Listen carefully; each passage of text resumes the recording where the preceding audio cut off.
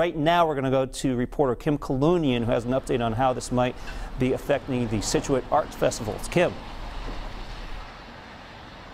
Well, Pete, good afternoon. Obviously going to be a big weekend for people to head outside, including right here in North Scituate. The Scituate Art Festival is always a huge draw. And the folks who are here setting up today say they will not let this weather get in the way of being prepared for folks to arrive on Saturday. Setup underway in North Scituate. We expect anywhere between, historically we've seen about 100,000 people a day. Reggie Centracchio wears many hats, including that of spokesman for the Scituate Art Festival Committee, saying despite the nor'easter, they'll be ready for the throngs of festival goers come Saturday. When we have wind, that's the biggest threat we have, because tents obviously have a propensity to take off. But they'll lash down pretty well.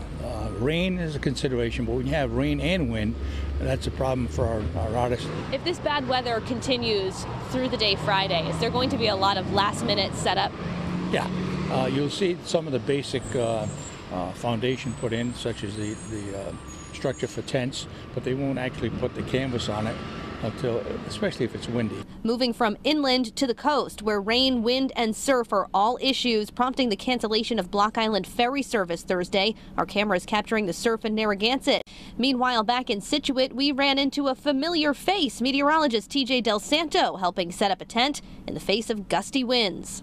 Because of the weather, we can only put the top on. We don't want to put the sides on yet because we're concerned that the wind will just take it and just put it somewhere where we don't want it. So again, the real concern here, as it is in most spots across the area, is the wind. But again, the volunteers we spoke with here today say regardless of the weather leading into the weekend, they will be ready come Saturday. Reporting live in Scituate, I'm Kim Kalunian, Eyewitness News. Kim, thanks so much. And you're going to want to keep that phone charged for any updates on our forecast and Pinpoint Doppler 12 radar as well. You can head to our website or download that Pinpoint Weather 12 app.